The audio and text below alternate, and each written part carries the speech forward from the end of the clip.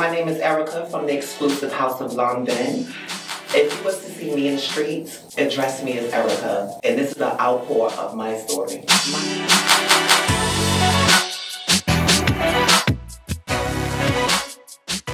My coming out story, okay. It's a long story, but I'm gonna give y'all all of it. I had a friend named Antoine that lived in my building at the time. I'm from Brooklyn, New York, born and raised. A friend of mine who was the same age as me, I was 14 at the time, he told me one day, he said, let's go to the village. Let's get on the train, the J train, to the village. And I'm like, okay, work. The village sound bad. Let's go. We get there, I see all these people who just look happy. I see these tall girls, and the girls is who got me. Because once I seen these girls, I just knew there was something about them that I wanted to do as well. One night in the summertime in the village, I ran into this lady. Her name is Monica. At the time, her name was Monica Angel. She came up to me and she said to me, "You're really pretty, and I want to put you in drags and make you my daughter." And I'm looking at this lady like, girl, you crazy? I'm not getting in drags. I can't even go home. I would never be able to go home like that. But she gave me her number, and for something told me to just call her. So I called her the very next morning like, I want to come hang out with you. So I went to meet her at her house. She lived in Brooklyn as well. I went to meet her at her house, and she said, I'm going downtown Brooklyn to go get my hair done. Come with me. I went with her, we got on the train, we went there. This, mind you, I'm hanging out with this girl. I don't know her from nowhere. I want to get to know her. There's something about her that's just like exciting me. So she takes me downtown Brooklyn to the hair salon. She said her friend Kevin worked there at the time. Well, that was Kevin, legendary Kevin, Angel Karan. So we got down to the shop. There's a few people in the shop. One person that was in the shop, he was getting his hair done. He had this long, jet black, pretty hair. Monica introduced me to him. That was Eric Christian Bazaar. He was throwing a ball later on that night. And he asked Monica, are you going to bring her to the ball? Because she is gorgeous. Like, put her in drag to come let her walk my ball. Monica said, that's my plan. So she gives me the flyer. I take the flyer home. And before I leave the house to go to her house to meet her so she can start preparing me for the ball, I leave the flyer on my bed in my bedroom. Not thinking anything of it. And we go to the ball. I walked the ball. This is my very first ball. I walked, was Queen Up in Drags, realness, everyday realness. And I won. I snatched grand prize at this ball. Everybody's living for me at the ball. Everybody's like, who is she? I want to know her. Like, who is she? Anyway, the ball is over. Here's the gag. Y'all ready? So I'm walking out the ball. The first people I see as soon as I hit the pavement is my aunt, my uncle, and two of my cousins.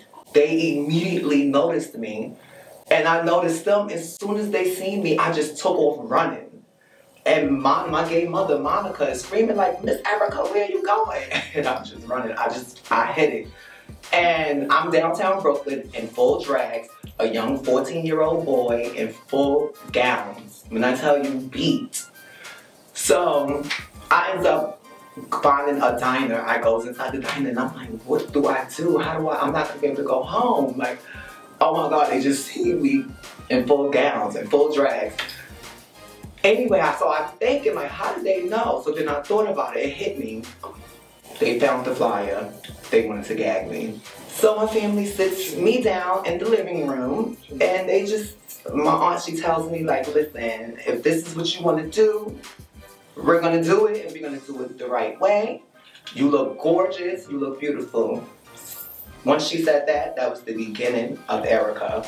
I said, this is it. This is what I'm going to do. So that's how I came out. I didn't actually come out by sitting my family down and telling them I'm gay or I'm trans. I came out immediately as the girls because they seen me and they seen me as the girls. So there was no, I didn't have I never had the stages of being butch queen in the scene then transform into a girl. No, I just came out straight as a girl. That I was trans on the inside. I just didn't know what trans was. But I knew it was something.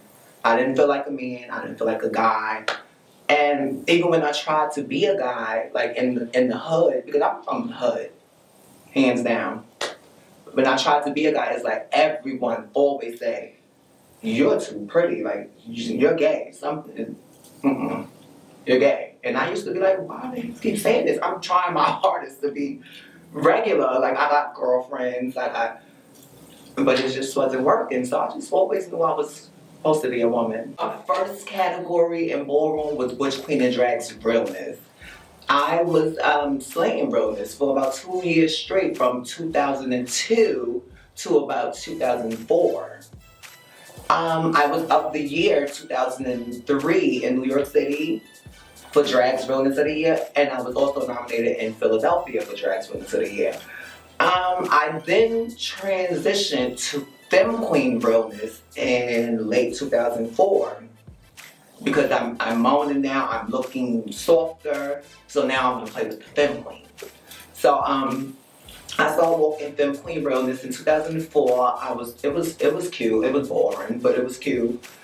Everybody was like, "Eyricka, you should walk face. Eyricka, you should walk face." I didn't think that I was able to walk face because the girls that I looked at walking face, they was like the bells of the ball. So Pony said to me, "You and Courtney is gonna walk face at the PLCC ball." I know that that's a big ball and I know the girls walk that ball. But at the PLCC ball, they have legendary Femme Queen face and they have regular Femme Queen face. So I felt more comfortable. I'm like, I'm not gonna be battling Miss Temperance and all those girls. I'm gonna battle the girls that's like right here with me. Me and Jasmine ended up being the last battle. So once I seen that I was able to do that and the people was living, I'm like, okay, this is what I'm gonna walk now. Come to the Icon Ball. Paris Mugler walked. Courtney, she was still a Zion, she walked. And me, I walked. Slayed. Served them both. Loved them down. Ate them up. Now I'm a law. So I'm just feeling bad now. Well, my stay in prison was very hard. Like I said in the beginning, I'm from the streets. I know how to handle myself in situations. I know how to deal with men, homophobic men, gangsters. I know how to deal with all of that because that's where I come from. Up there's a lot of white, all the officers are white. They like rednecks, like racist. One of them I met had a tattoo of a black baby with a noose around her neck. It was fierce. But anyway, I'm in this prison. The officers don't know what to do with me. Like, I guess they've never seen nothing like myself. And the facility was saying that I was causing too much of a disturbance. So the day when they came to me and told me, "We're going to be putting you in solitary confinement," I refused. I said to them, like, "I'm not going in there. I didn't ask for that. I'm like, I don't need that." No, he didn't say girl. He said, "Mister, you're going wherever we want to take you." And I'm like, first of all, you're going to call me how you see it. Like, my name is Eyricka. You see my name. Like, don't do that. So I'm talking to them nicely. They nasty. This man spit on me. The officer spit on me. So I already knew from there I was gonna go. I was gonna be forced to solitary confinement. So I put up a fight. And as we going through all of that scuffle, I got so injured to the point where my right breast implant got ruptured. And they finally gets me into solitary confinement, so now I'm asking them for medical attention, and they refusing to give me medical attention because they know that they done did something wrong. And so they have me locked in this cell for 3 days. So I asked the night shift officer, which he was really cool because he used to come to my cell at nighttime and asked me if I was okay, but I would tell him I need medical attention, and he'd say, I can't do that because that's what they told me not to do, but I can give you pen and paper. I said, okay, give me the pen and paper. So I took the pen and paper. I wrote a letter to Kelly, who's my gay mother now. Somehow, some way, Kelly receives this letter after I send it. She received this letter like 2 days later. And I guess from what the people were telling me is that she made it a really big thing online. Transgenders in jail. I have seen it done to other men in jail.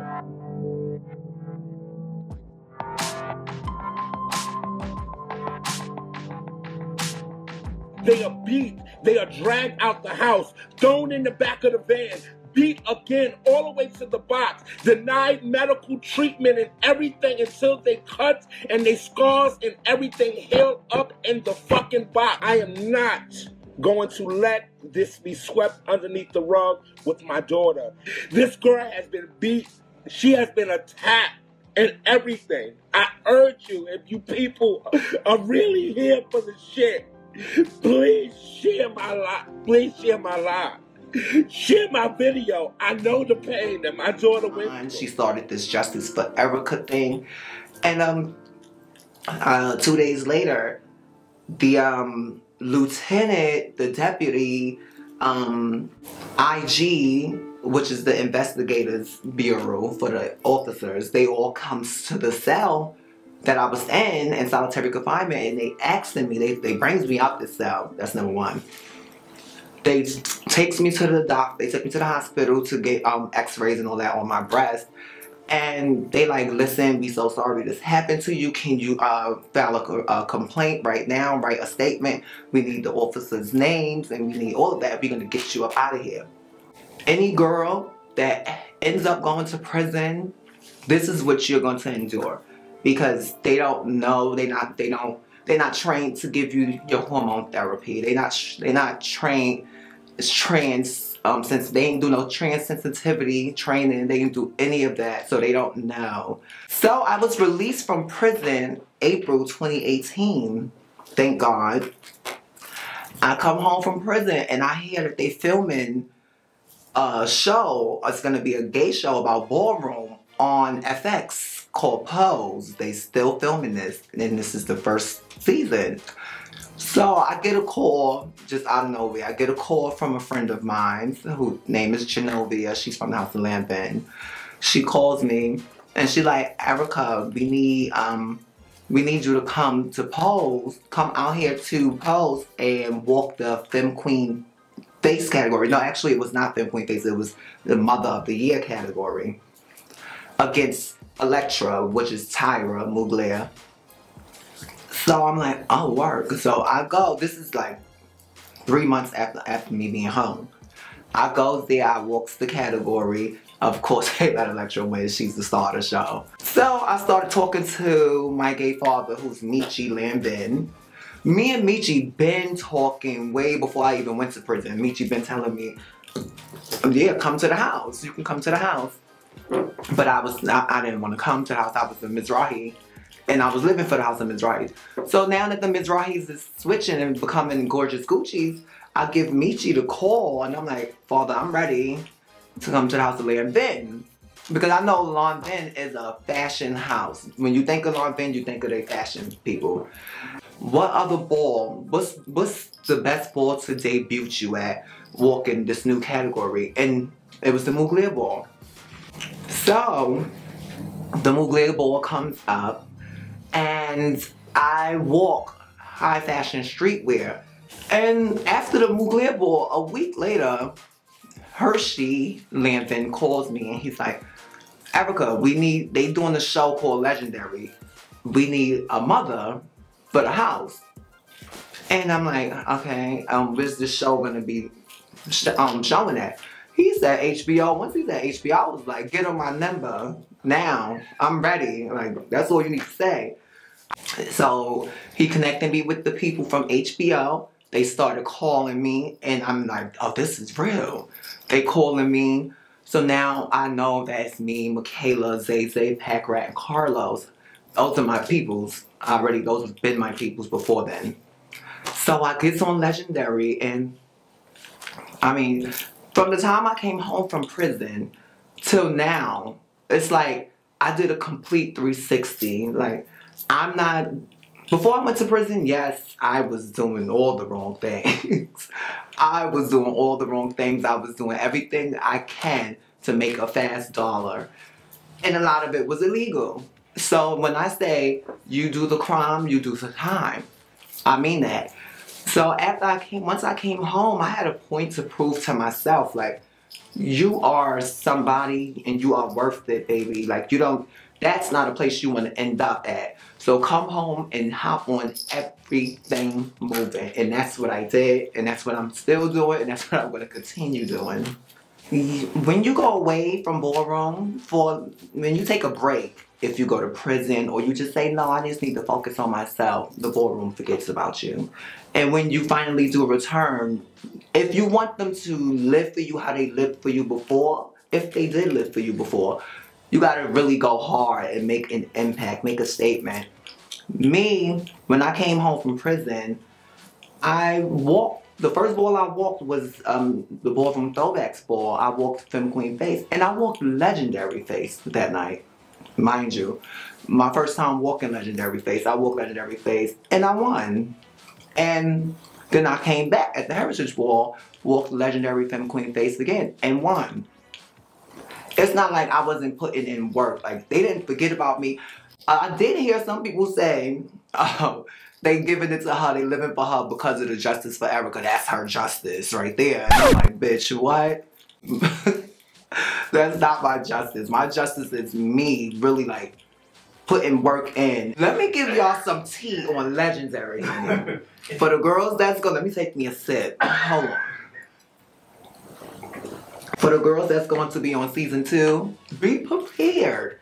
They make it look like the balls are once a week. No, baby. You have 2 days to put together choreography. You have 2 days to put together wardrobe. 2 days to get you have to do your own music. And you can't use music that's someone else's music. So you have to make beats yourself. And you only have 2 days to do all this, mind you. We should have won. The House of Lanvin should have won the whole thing. We are the only house that won 4 superior house trophies. We are the only house that won a large amount of cash on the whole show. The house that won the show didn't win anything. My life since Legendary, after Legendary, oh my God, I'm like the local celebrity. Anywhere I go, someone is noticing me. Like, did your mother Lanvin? And I'm like, oh my God, like in the mall, Uber drivers. Let me tell you about this one time. This is this summer that just passed. I'm walking down Fulton Street. It's a little boy, he was 12 years old. He noticed me. And he starts screaming and hollering. And his mother looking at him like, what are you screaming and hollering at? Then she see that he's looking at me, like screaming and hollering, and she looks at me. The mother looks at me like, I thought she must have clocked my tea. She got into my tea because the mother looked like, bitch, like, what did you just do to my son? But I'm like, no, I didn't do anything to your son. So I'm looking at him. He's looking at me and he's like, that's Eyricka from the TV, Eyricka from the TV. And I'm like, oh, he see my show. So I'm like, I'll take a picture with your son. She let me take a picture with him. I hugged him. It was fab. It's like everywhere I go, someone is noticing me, no matter where. Now I'm new here in Atlanta. I go to the malls here in Atlanta and the people was like, oh my God, I seen you on the show, Legendary. Y'all should have won. Y'all should have won. So I'm like a local celebrity now. The Lanvin campaign, it was to relaunch the fall-winter line. So the fashion house Lanvin Paris reached out to the Lanvins that was on the show from Legendary. They wanted to, they like from one house of Lanvin to the real house of Lanvin. They call themselves the real house of Lanvin. To the real house of Lanvin, we want to work closely with y'all. We seen what y'all did on the show and y'all was amazing. Thank you for using our name. So we is excited. We like, Lanvin wants to work with us. The real Lanvin wants to work with us. So we connected Lanvin Paris to like the overall appearance of the house.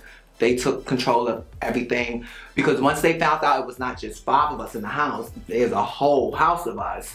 Because they was actually focusing on just the 5 of us at first until they found out it's a whole house of Lanvin, it's not just us. So now they're like, no, we want the whole house. We want everybody. So they told them to pick, I think it was 25 people from the house, including us 5 from Legendary. So they did that. We did this campaign. We was in all they full winter pieces, head to toe. It was sickening. We shot the commercial and the Lanvin store in New York in Soho. It was fab. That was an amazing experience. After the shoot came out, after the commercial came out, Vogue magazine reposted it. There was actually people from Vogue at the shoot. They was interviewing us on the side, taking pictures of us. Some of those pictures and interviews came out. Mine came out in the magazine. I did an interview with Elle magazine after that, and they named me the mother of all mothers. This is a beautiful thing. Everything that we are able to do nowadays, because these are things that the girls, our ancestors, like Octavia St. Laurent, Carmen, Extravaganza, even Willie, he wanted to take ballroom overseas. Like he said that in Paris is Burning, he wanted to take ballroom to overseas, but now they have ballroom overseas. They're the House of Ninja overseas, so I know he's proud. But for those girls that was they wanted to be models. Their dream was to be models, the biggest models in the world. And I just feel like we are finishing their work, and it's an amazing thing. If I could give my 14-year-old self any advice today, that advice would be believe in yourself, Miss Eyricka. I mean, like, you don't have to look for validation from no one. You know you got it. You know you can do it. Believe in yourself. And maybe I would not have made some of the choices I've made in my life.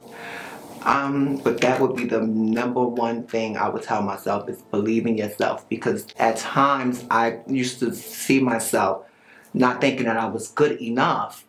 And that stopped a lot of things for me. But believe in yourself, girl. You got it. I am the legendary Eyricka Lanvin. This is my story, and I'm sticking to it.